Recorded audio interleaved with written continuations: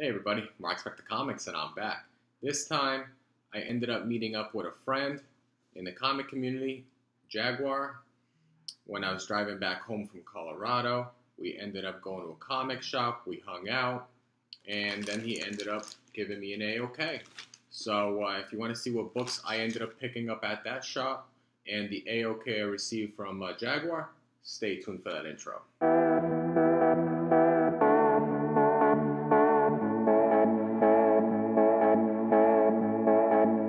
Welcome back. If you haven't already, please don't forget to like, share, and subscribe.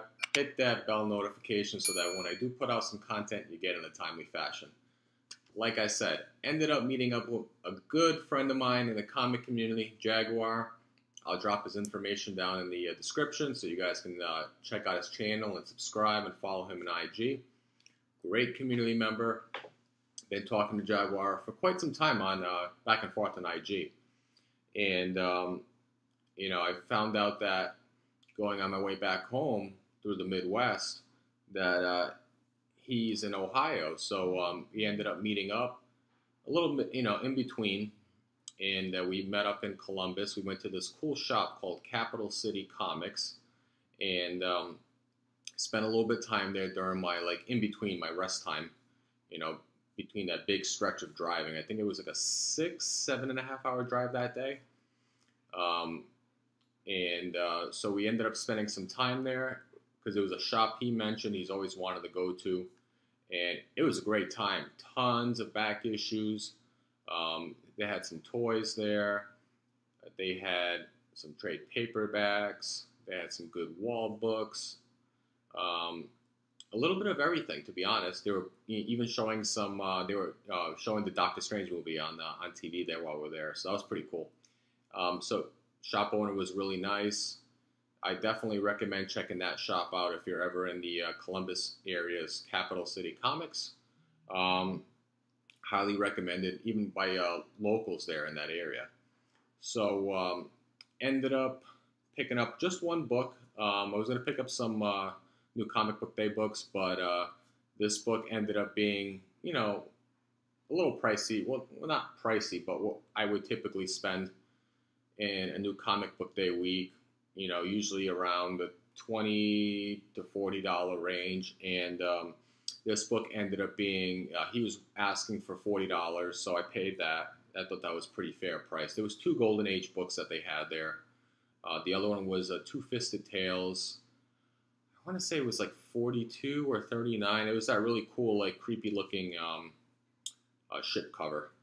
But ended up just picking this one book up. It's a war book. I thought it was pretty neat. I'll show you the book first. And this is U.S. Marines in Action. And you can see there, it's a number 1.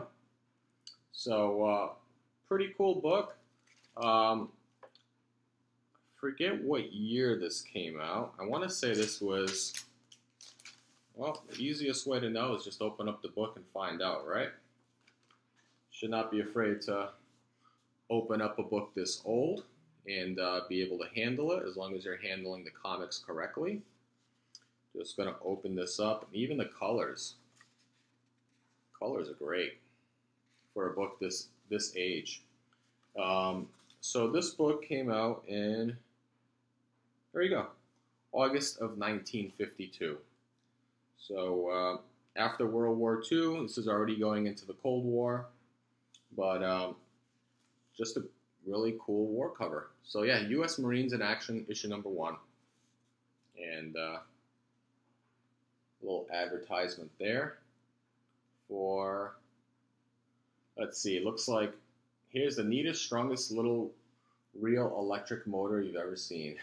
And it's, let's see, only $2.98. Look at that. Just a fun little advertisement for the from the early 50s. And this is from Avon. Avon's the publisher. So I thought that was pretty neat to pick up for, $40 with a few dollars for taxes. So it came out to $43 total. So not bad at all. We ended up, he picked up a few books there too. And then we ended up We got some lunch at a place called Frontera. Some good Mexican food. We got some tacos. Ended up getting a nice plate. Shared a beer or two, and then he ended up giving me an AOK. So I'm going to show you off the books, and make sure we got everything in here. First thing I'll show you, which is pretty cool, is this Moon Knight little sketch card. That's pretty sweet. I like that. I believe he said it was from a local artist in the area. Really cool. And I'll show you the books, okay? So here we go. First book. Oh, cool. Sandman Universe. This was Nightmare Country issue number 1. If you guys had not read this, was a fun read. I did read this. This was one of the books I recommended for New Comic Book Day that week as well. Really fun read. I'm excited to read issue number 2. And this was obviously Black Label, and it was written by James Tynion IV. So there you go. Great start to the AOK. All right. Next book. What we got?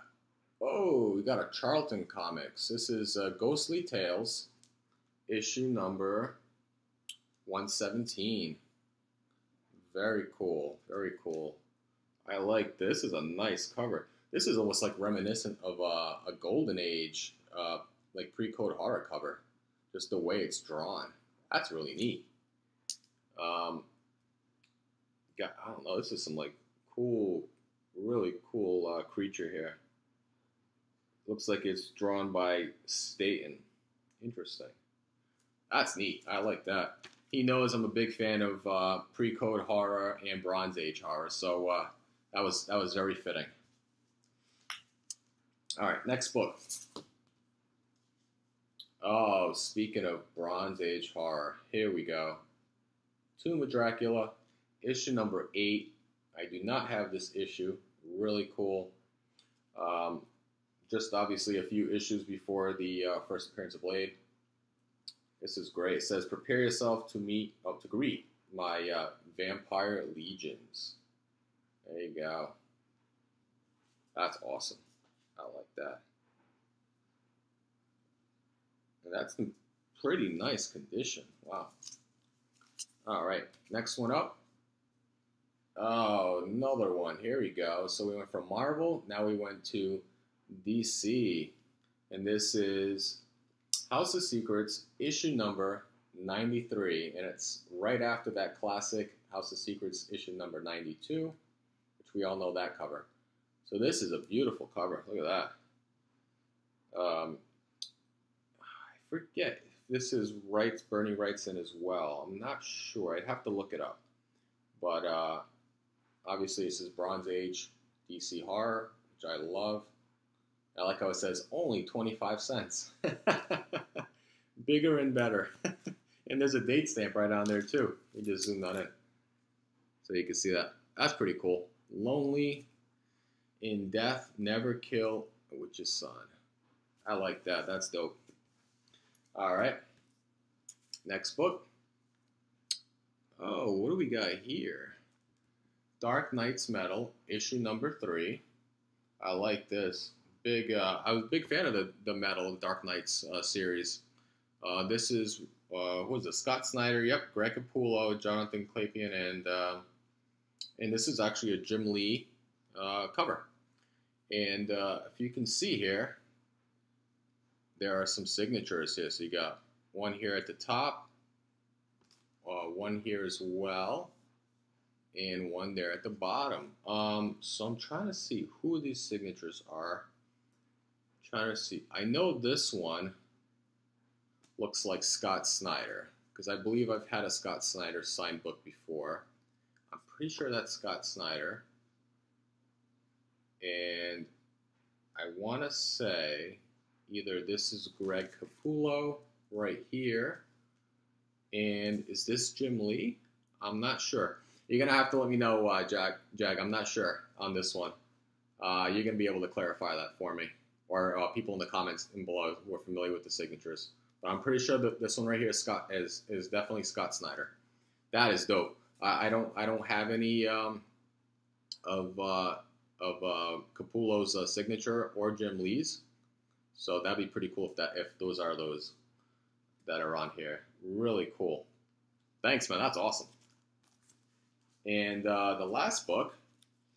Oh, another House of Secrets. I like this. This is House of Secrets issue number 89.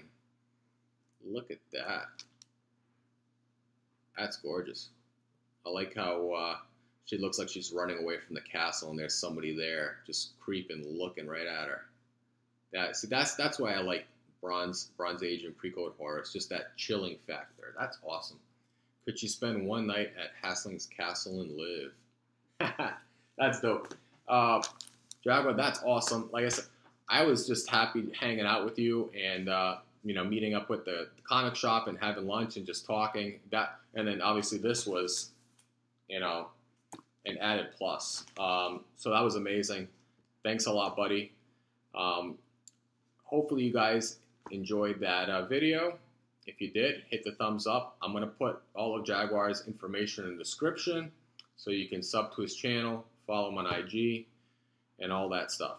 So until next time, Marksmith the Comics, out.